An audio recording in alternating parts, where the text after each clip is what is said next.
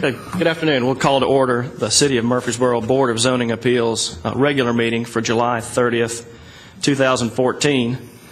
Our next item on the agenda is election of chair and vice chair. John Rogers, our chairman, and I, the vice chair, had our terms renewed the last city council meeting, so those will. So the next item we need to address.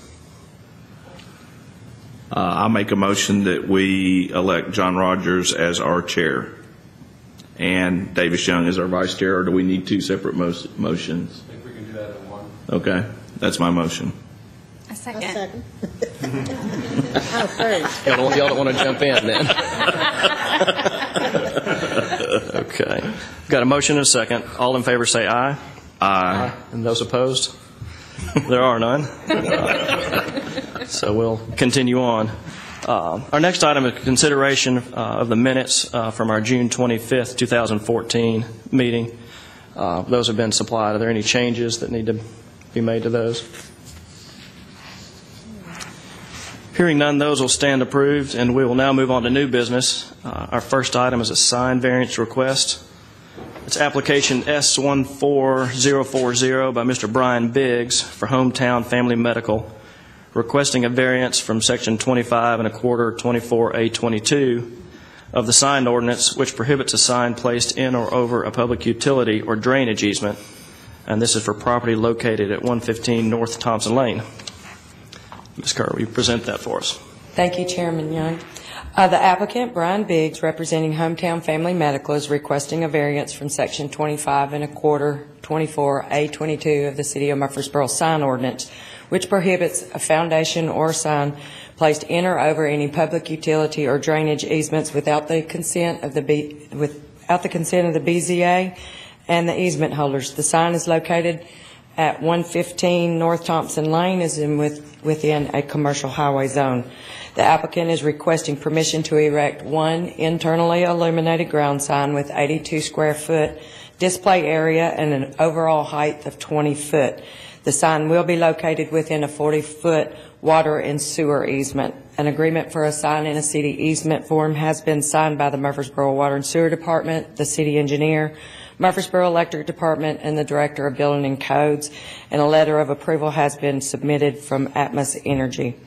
The applicant will comply with all other setbacks and regulations as required, and I'm available to answer any questions, as well as Matt Taylor with SCC, who represents the applicant. Thank you. Any questions for Ms. Kerr? If not, Mr. Taylor, you have anything you'd like to add? Okay. At this time, we'll conduct a public hearing. If there's anyone present that wishes to speak for or against the application, please come forward and state your name and address. Seeing none, we'll declare the public hearing closed and open the floor for motion. Mr. Chairman, I'll make a motion to approve the sign variance request. Second. Got a motion and a second. Any further discussion? If not, all in favor say aye. Aye. Any opposed? There are none. That application has been approved. Thank you, guys. Next, we'll move on to special use permits and variance requests. We've got three applications from the Goodwill Industries coming up. We'll tackle the first one, application Z14041 by Mr. David Biter for Goodwill Industries of Middle Tennessee, making the following request for property located in a commercial highway zone at 710 Memorial Boulevard. This application has two components. The first is a special use permit in order to operate a temporary mobile recycling center, and the second portion is an 8-foot variance from Section 31C1 of the City of Murfreesboro zoning ordinance, which states that no receptacle shall exceed 40 feet in length. Matthew? Thank you, Vice Chairman Young. The application is one that we've seen for quite a number of years. This one, as are the next two applications, this is for a special use permit for a temporary mobile recycling center. And if you look at the aerial photo on the screen in front of you, just next to the word site, you can see the existing trailer that has been there for a number of years, and it's been approved by the BZA the past 7 years for this exact same request. Nothing is changing regarding this request as compared to the previous years. And along with the special use permit request, they are requesting an 8-foot variance to the requirement that no receptacle shall exceed 40 feet in length. The standard trailers that Goodwill employs are 48 feet in length. So basically, the application is identical to in years past. And as you know, they are allowed to request a year-long extension at a time. If the special use permit element is approved, staff recommends the following conditions. The semi-trailer shall not be located within a driveway aisle. Number 2, all parts of the semi-trailer shall comply with the minimum 42-foot front building setback in the CH zone. And number 3, the special use permit shall be valid from August 1st, 2014 through July 31st, 2015. If you have any questions, I'll be happy to answer them. Mr. Bider is in attendance, and each of these components of this request will require a separate motion. Thank you, Matthew. Any questions for Matthew at this point? Mr. Bider, anything you'd like to add to the application? Not at this time. Okay. Thank you. At this time, we'll conduct the public hearing. Is there anyone present wishing to speak for or against the application? Seeing none, we'll declare the public hearing closed and open the floor for any further discussion or a motion. And again, these will be two items to deal with this application. I'll make a motion that we approve the special use permit, subject to all staff comments. A second. Got a motion and a second. Any further discussion? If not, all in favor say aye. Aye. Any opposed? Okay, that portion has been approved. Next, we'll move to the 8-foot variance for the trailer. I'll make a motion to approve the 8-foot variance with the conditions set by the staff. I'll second. Got a motion and a second. Any further discussion on that portion? If not, all in favor say aye. Aye. Any opposed? No. That application has been approved.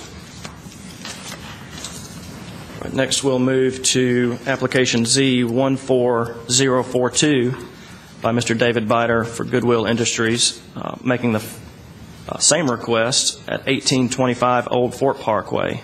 First is special use permit in order to operate a temporary mobile recycling center. And the second portion, the 8-foot variance for the trailer. Matthew. Thank you, Vice Chairman Young. This is another application that we've seen for a number of years. As you mentioned, the two components to this request are identical to the last application. This location is at the Lowe's on Old Fort Parkway, and if you look at the aerial photo on the screen, right next to the word site, you can actually see the existing trailer. The BZA has approved this application for the past 7 years, and the application is identical to in years past. We have not received any complaints about the operation of this location, and if the board grants the special use permit request, staff recommends the same 3 conditions that were placed on the previous application. Once again, 2 motions will be required for this particular application. Mr. Bider is present. If you have any questions, I'll be happy to answer them. Thank you, Matthew. Any questions for Matthew? Mr. Bider, anything you'd like to add for this application? Okay. This time we'll conduct the public hearing. Anyone present wishing to speak for or against this application, come forward. Seeing none, we'll declare the public hearing closed and open the floor for further discussion or a motion, and we'll tackle the special use permit first. If there's no further discussion, I make a motion to approve the special use permit subject to staff conditions. Second. Have a motion and a second. Any further discussion? If not, all in favor say aye. Aye. Any opposed? There are none. That portion has been approved. Next, we can move to the 8-foot variance. Mr. Chairman, I'll make a motion to approve the 8-foot variance with the recommended conditions of the staff. Second. Have a motion and a second for that portion. Any further discussion? If not, all in favor say aye. Aye. Any opposed? There are none. That application has been approved. All right, next we'll move to the third location, application Z14043 by Mr. David Bider for Goodwill Industries, This is for property in a commercial highway zone at 1114 Mercury Boulevard. There are three conditions, three sections of this application. The first is a special use permit in order to operate a temporary mobile recycling center. The second is an 8-foot variance for the trailer length. And the third is a 175-foot variance from Section 31C6 of the City of Murfreesboro zoning ordinance, which states that no receptacle shall be located closer than 300 feet from residentially zoned property. Matthew? Thank you, Vice Chairman Young. This third application from Goodwill is also a repeat application. This trailer has been approved every year since 2010. You see on the aerial photo before you, once again, right next to the word site is the trailer in question. And just to the northwest of the trailer, you see this lot where the cursor is. That is zoned residential. Even though it has frontage on Mercury Boulevard, it is zoned residential. So for the past 4 years, they have made a request for a variance to the minimum 300-foot separation from residentially zoned property. We have not received any complaints with regards to the operation of the trailer. Even though it is within 300 feet from a residentially zoned piece of property, the property that the trailer sits on and the residentially zoned property is separated by Mercury Boulevard, a 4-lane roadway that is, quite heavily traveled. So I think that kind of mitigates some of the impact of the proximity of the trailer to that residential lot. But as I mentioned, we have not received any complaints. This particular application will require 3 separate motions. And if the special use permit is approved, staff recommends the same 3 conditions that were recommended for the previous 2 applications. Mr. Bider is present, and I'll be happy to answer any questions. Thank you, Matthew. Any questions for Matthew at this time? Mr. Bider, anything you'd like to add? Your last chance. Okay, thank you. This time we'll conduct the public hearing. Anyone present wishing to speak for or against this application?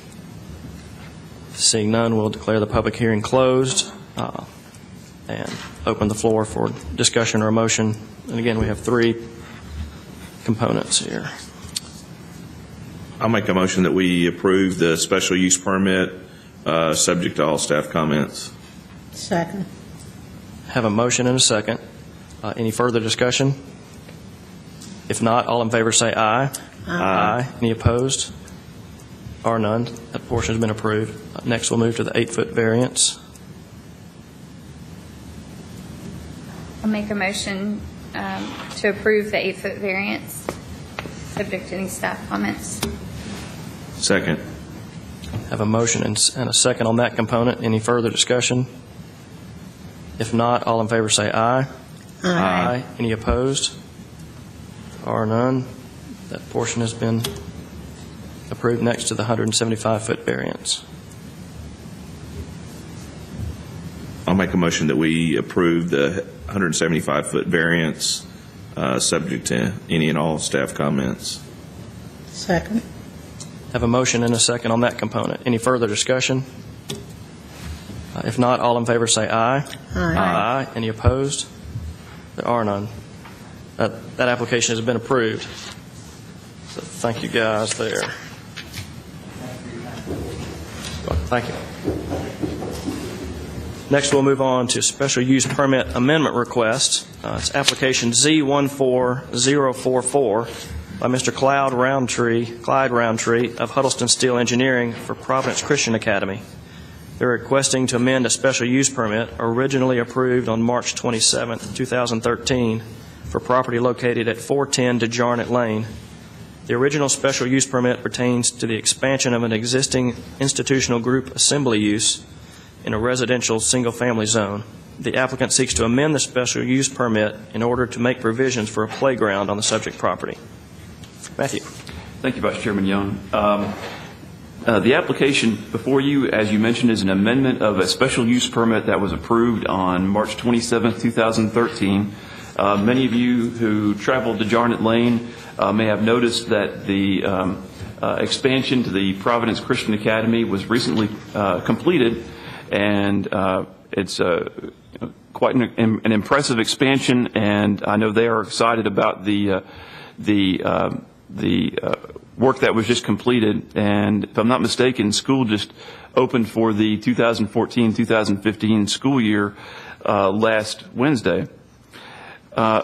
When city staff was out doing inspections on the property, it was observed that the playground that was previously towards the front of the site, where the new addition was recently completed, was relocated to in very close proximity to the eastern property line adjacent to the Northwood subdivision.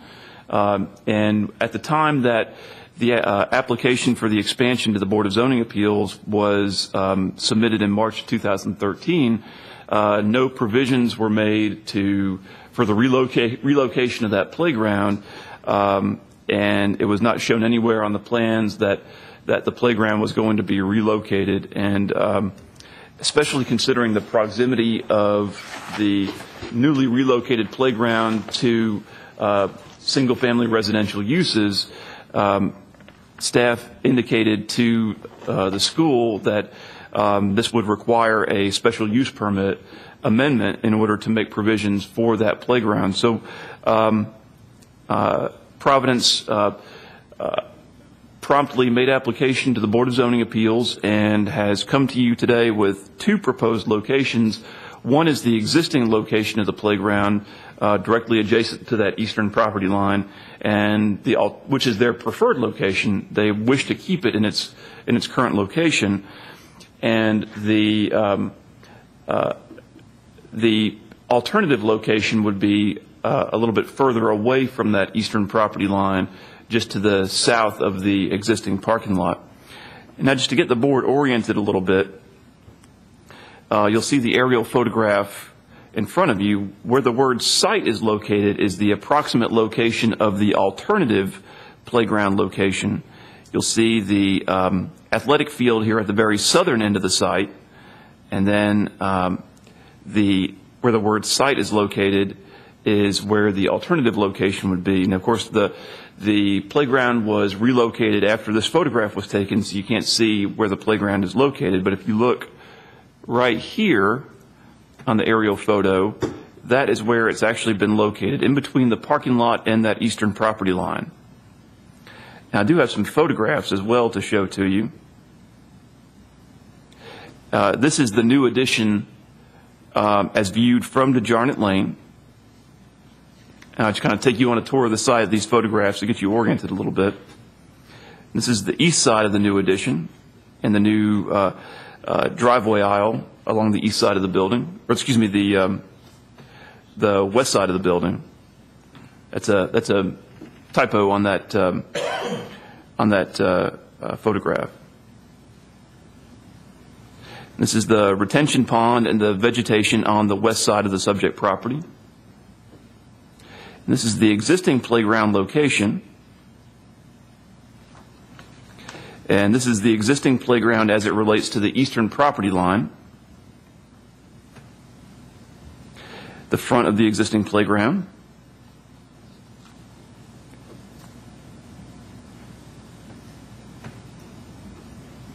And then you can see this is pointing towards the alternative playground location to the south of the existing parking lot. And this is looking east towards the property line from the alternative playground location, which is a little over 100 feet to that eastern property line.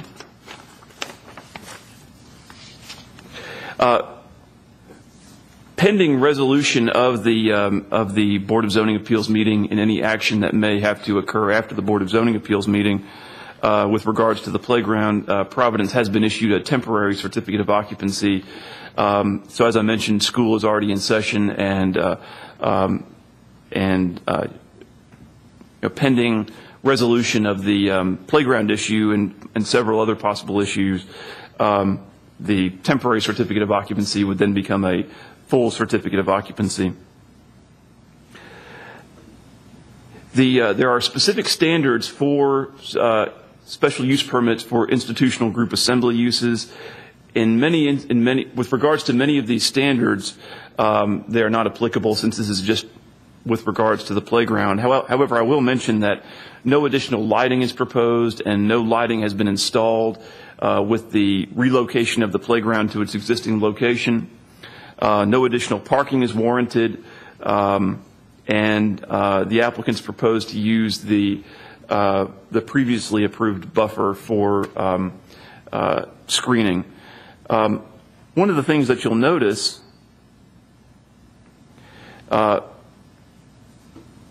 this photograph shows the existing playground as it relates to that eastern property line. With the previous special use permits, there was a Type C buffer that was required along that eastern property line in between the Northwood subdivision and the school. The applicants are aware of the fact that that a portion of that playground will need to come out in order to facilitate the installation of that Type C buffer. So they are aware that playground will need to be, that a portion of that will need to be removed, and they are making provisions to do so. You'll also notice that there is a wooden privacy fence along that property line, and there is some existing vegetation on the other side of that fence, but additional plantings will need to be installed in order to meet the requirements of the Type C buffer that was required by the BZA at its previous meeting. You'll see that the playground has an existing chain link fence, as well as out front they have I believe it's an black aluminum fencing. One of the things that you will notice is there is a gate that opens up into the parking spaces, kind of creating a situation where at least one of those parking spaces is not usable. That would need to be rectified if the parking lot is approved. Another thing that you'll notice is that there is a border around the playground holding in the mulch and any, I don't know if there was any kind of grading or dirt that needed to be added, but there is a significant amount of mulch, and that's being held in by this, and it's almost kind of acting as a retaining wall.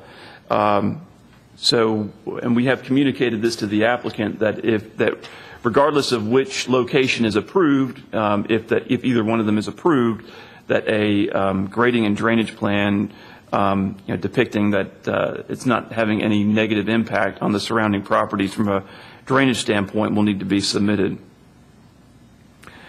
With that being said, if the board approves this request, staff recommends the following conditions. A revised site plan must be submitted to the planning department for review. The revised site plan shall include a grading and drainage plan complete with existing and or proposed contours and demonstrating no net impact on adjacent properties. The grading and drainage plan shall be subject to the review and approval of the city engineering department. Number 2, if the gate that opens to the parking lot is to remain, then any affected parking spaces should be removed and or modified in order to make this area functional. And number 3, the Type C landscape buffer, which was required as a part of the previous special use permits along the eastern lot line and along the southern lot line south of the athletic field, must be brought into compliance in conjunction with this construction project. It must be planted no later than January 12, 2015. In addition, no portions of the playground may encroach into the Type C buffer yard, and any portions of the playground already encroaching into the Type C buffer yard must be removed.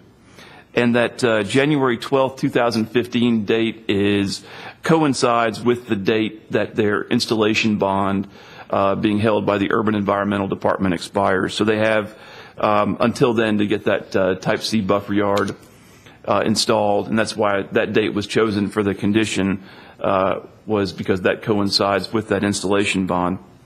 With that being said, I'll be happy to answer any questions. Mr. Roundtree is in attendance, as is Ms. Lynn Swafford with the school.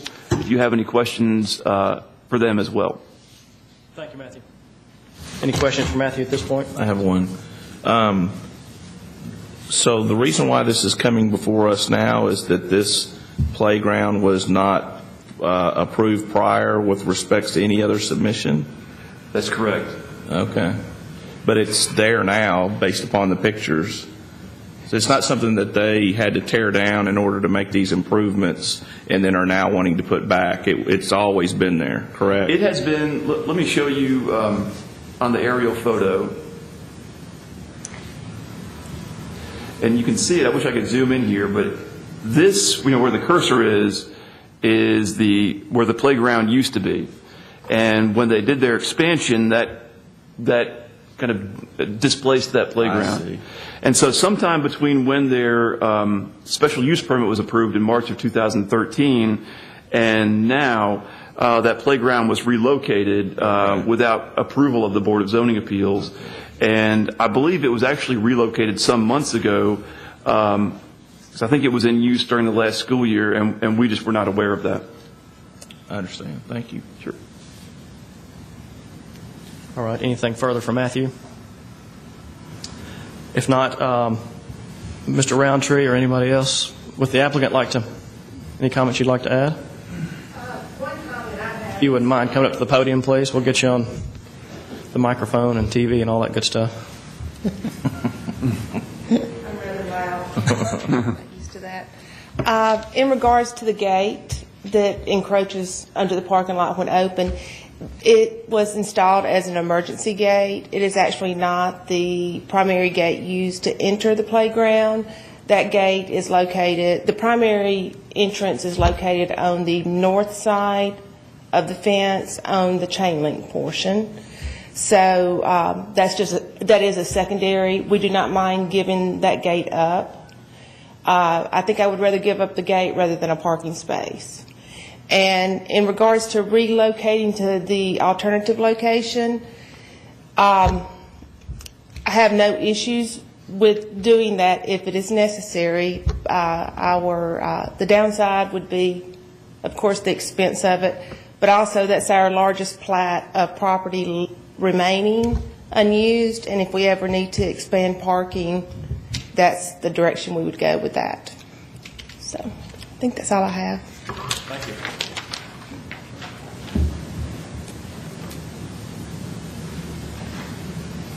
My name is Clyde Roundtree with Hudson Steel Engineering. I just want to add to Lynn's comments. Upon the news that we're going to have to make a change or increase that buffer, I went out just for a site visualization to make sure I understood what the conditions were, and they were in process of moving all that mulch back. So that area has been cleared. The 12 feet that was going to be required for the buffer, they were very proactive in making sure that that was whatever they could do immediately to kind of suffice the needs of the city, they did. And so up to this point, I don't believe the landscaping's been completed yet, but all that black retaining piece that Matthew's referred to has all been pulled back. All the mulch has been pulled back as well. Thank you. Will the gate also, or the fence on the back side of the property, will that chain link fence that surrounds the playground be enclosed on the back side rather than putting it all the way to the fence? I don't understand. Well, right now the fence line goes right back all the way to the wood fence. Correct. Would that return back and kind of close in from the back side, or would they just keep the fence back to the fence? Well, there's a photograph of Well, there are several things that come into play with that. The state licensure board regulates that we must enclose the pre-K play area by fence, which a portion of that playground is pre-K, and only pre-K is allowed in that area. And then the remaining portion is not fully enclosed. And so if we pull the fence forward the 12 feet, then it's going to require us to move other equipment because of fall zones that the state requires. But isn't that equipment already in the Class C buffer zone if it's... The fence is in the Class C buffer zone right now. Right. And so if the playground is moved outside of that Class C buffer zone, how do you keep the children from entering into that Class C buffer zone?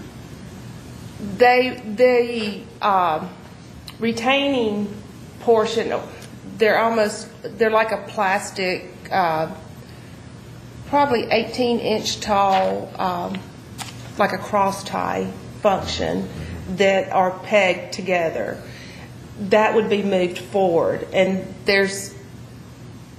it's kind of when the kids get to the edge of the playground, they just know they stop. Would they be able to climb over those edges? They would be. And enter the buffer zone. okay, that was my question. So, and we could move the fence forward the 12 feet as well. That's not a major issue for us. It would require that we move the swings forward at that point in order to allow the proper fall zone that the state requires.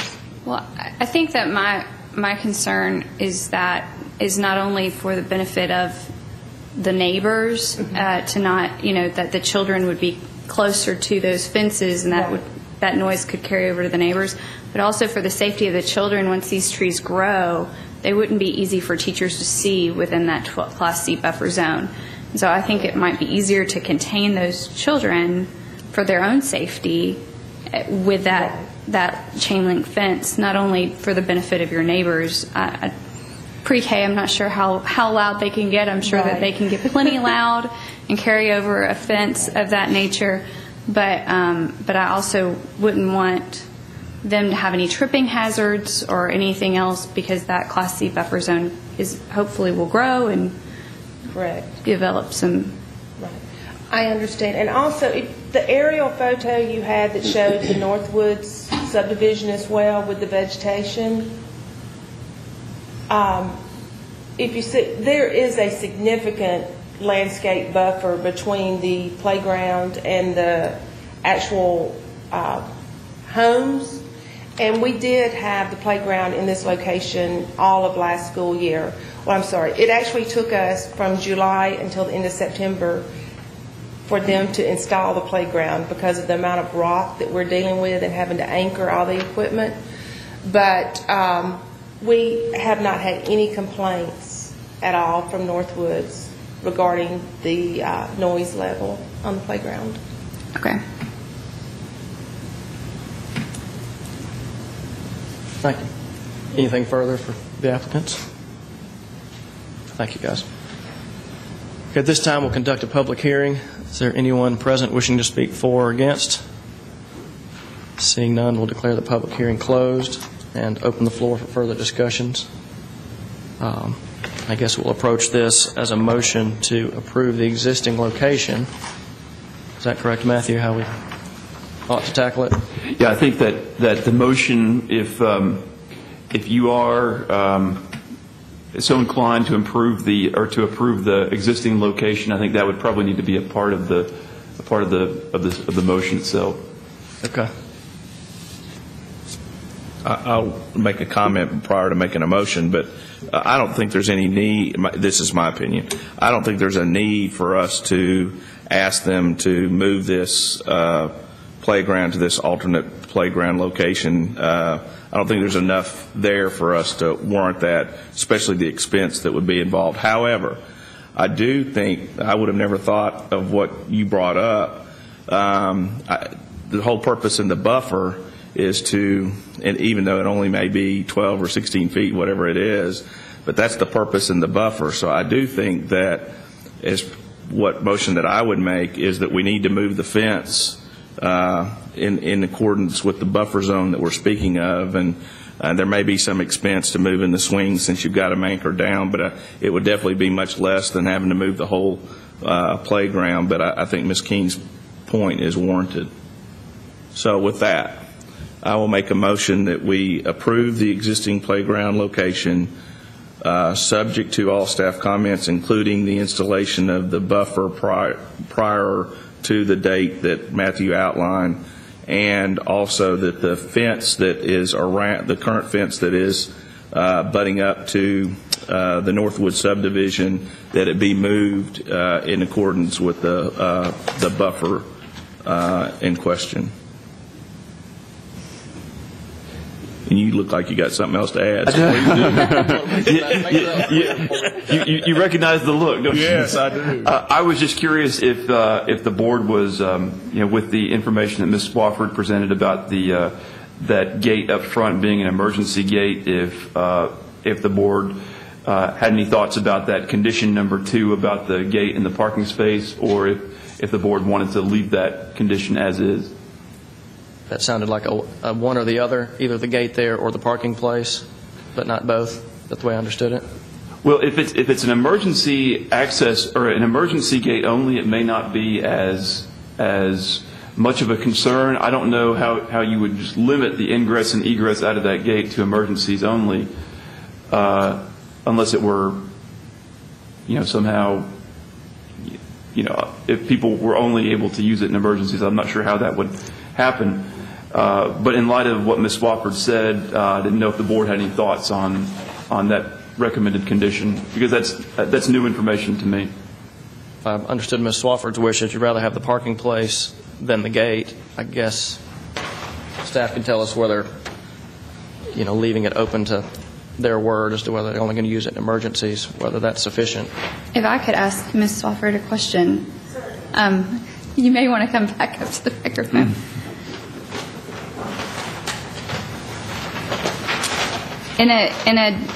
In the event of an emergency, is the space exiting the normal exit enough for teachers to corral their children and leave the building, or would that as an emergency gate be necessary if there was like a freak fire on the mulch?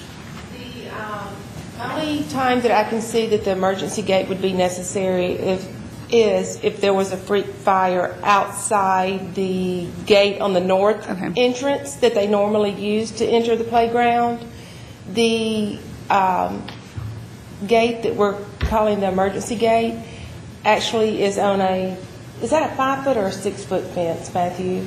Oh, the aluminum fence. I'd say either 4 or 5. Okay. The access gate has a magnetized lock on the top of the gate, so it requires an adult. It's difficult to open and close. To open it. A child would not be able to open it, and the magnetic lock is located on the exterior of the gate, so an adult would have to reach over, lift, and open. So there's not a chance of a child, the pre-K children, which are the only ones that play in that area, being able to do that. It would require an adult. And to answer your question, the only time I can see that they would not be able to be corralled out that one gate on the north side is if there was a fire or something occurring on the other side. But if there was an event within the playground, you think that everything would be able? Yes. Okay. Yeah, for safety, I just was concerned that if we took the gate away, that there may be, for some reason, a need to have the ability to have two, just like in a movie theater or here where we have an emergency, we can leave more efficiently with more doors. Okay. Did I answer thank you. Fully? Yes, thank you. Thank you, Ms. Swafford. Have we made clear, got the points cleared up for staff in the motion that you guys need? So would it be the board's desire to leave that condition in, or to allow them to keep that emergency gate? This again, I don't know that it's part of my motion, because I want somebody else to talk besides just me, or get your opinion. I'm okay. I think if there was an emergency, you would be glad that there's a second gate. Okay. I think we can take them at their word that they're only going to use it in the case of emergency, so that they don't lose. It's not an either or. It's, okay, we're going to take them at their word, and if something does happen, we're going to be glad we had the gate. So, I agree, Mr. Halliburton. That was I my agree with that. I hate to take something out that may be beneficial. Right. As long as it's not So now it's taking some out. as long as we're not approving something that's against codes or something like that. Mm-hmm. And so, all right, so, and I'll be quiet. I don't want. Well, and I think that with the difficulty of access, with it being an extra step to open that door, that I think that there's less risk that it would be used as a regular door. Whereas I'm assuming, of course, this may be another question, that the regular chain link fence gate is like any other regular chain link fence gate, and that would be something that I would be more likely to use if I was going to go in and out of that playground. So, just so I make sure we get the conditions right, we'll strike condition 2. Okay. Correct. And then we would add a condition that the chain link fence be moved outside of the required type C buffer to enclose around the back, or to put some additional fencing in to enclose prior to encroaching into that type C buffer. Correct. That was, yes. Looking to protect the type C buffer. Right.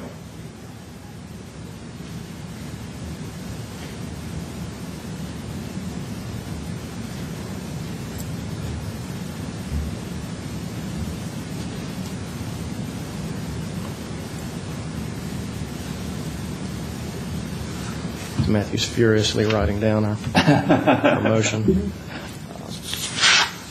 Okay, so we've got a motion in place. Do we have a second to that motion? I'll second. Motion and a second. Any further discussion on the motion? If not, all in favor say aye. Aye. Are there any opposed? There are not. So that application has been approved, subject to the slight modifications there. Appreciate you guys coming in. Next item, staff reports and other business. I believe I have none today. Have none. Okay. With that, we will stand adjourned.